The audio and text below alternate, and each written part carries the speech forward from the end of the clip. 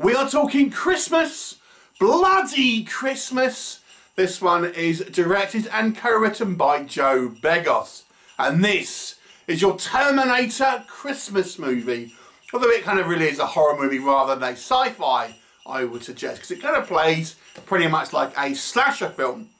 Well, let's discuss the plot, shall we? This reminds me a lot of an older movie called Class of 1999. And in that movie, we essentially had military robots repurposed as teachers, of course, who go awry. And in this one, you have a military robot repurposed as a mall Santa that goes awry. And both movies, they end up killing a bunch of people. And that's your basic setup. So we have this kind of robotic Santa who kind of goes on a kind of killing spree, targeting primarily a group of party revelers, kind of led by our main character Tori, who is this kind of this badass chick, you know, who doesn't take any crap from anyone, etc, etc. Who decides it's going to kind of like target her and her friends and anyone else who comes in her path, and it ends up in a whole bloody mess. Anyway, that is your basic story setup. So let's talk about what I think worked in this movie. What did it do well? Okay, so this movie, to me, has two distinct halves. I'll be honest with you, I wasn't so keen on the first half. But the second half, for me, was a different kind of style of movie.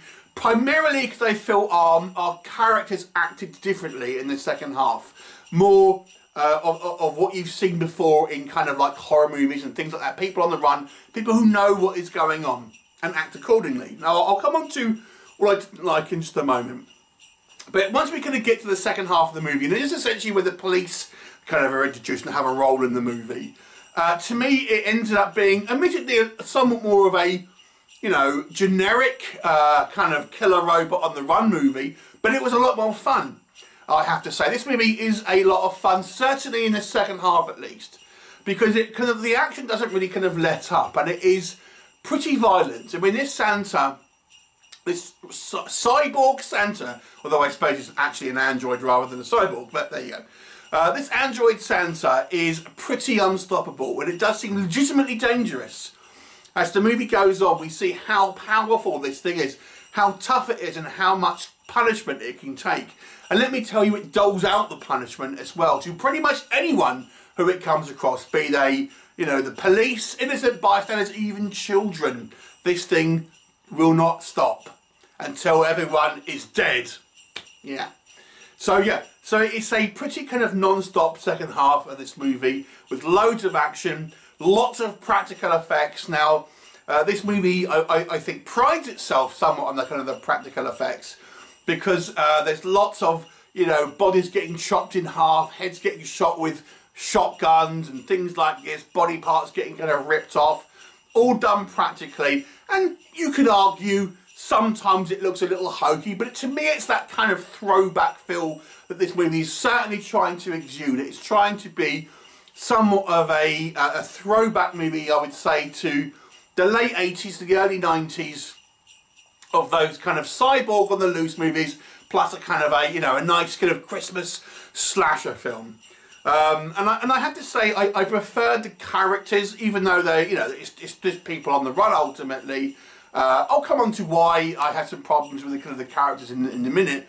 But to me, once we kind of get into the second half and the danger is revealed, you know, I think our characters act pretty panicked, like I would imagine that you would too, and just seem to be a little bit more of a kind of relatable kind of like characters to that point on, really not knowing what to do, panicking, kind of trying to kind of find any way to kind of defend themselves and really not have any idea about what they're going up. And that's really not just our main character, but also the various kind of police officers and things like that that we'll kind of see in that kind of that second half of the movie as well, which I quite enjoyed.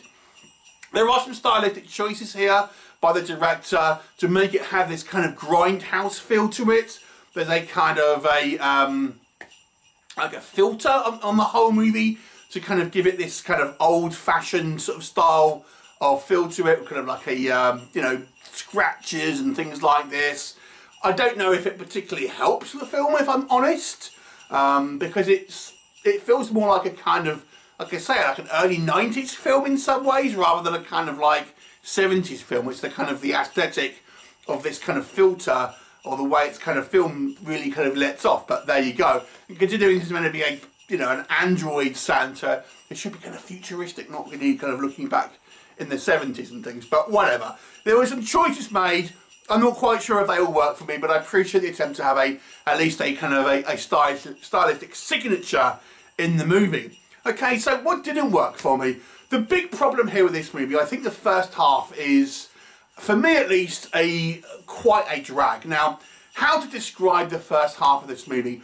If I could describe the first half of this movie as a person, it would be the person who turns up at a house party and brings a guitar, and everyone else is going, oh Christ, it's a look at me sort of style person.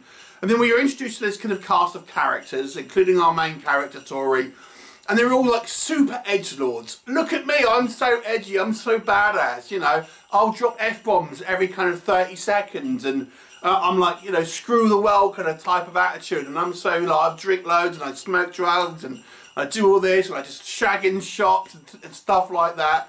And it's like, oh, we're so cool, we're so like hip and blah de blah. And I'm too good for Christmas and things. I'm too good to meet this guy or whatever. And yeah, the characters were pretty unlikable. And it's how they're, you know, we're introduced to them like that. And then the whole the whole first half of the movie, sorry, is just these characters, for the most part, prattling on about what band is better, what film is better, what one thinks they should do about this other one's love life, things like this.